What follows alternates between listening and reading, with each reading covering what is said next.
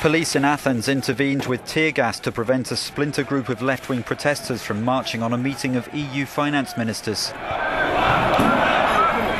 The skirmishes broke out towards the end of a rally against what demonstrators called Troika-orchestrated austerity.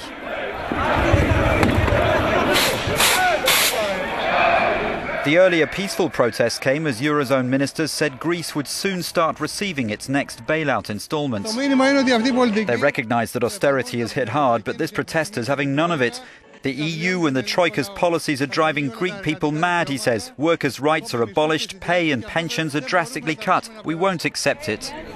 The loan will be distributed in 3 parts, with the first €6 billion paid at the end of April. Our correspondent in Athens says after 4 years of austerity, Greece's international economic profile is improving fast. But this by no means marks the end of public protest, as workers and pensioners have suffered a dramatic drop both in their incomes and their standard of living.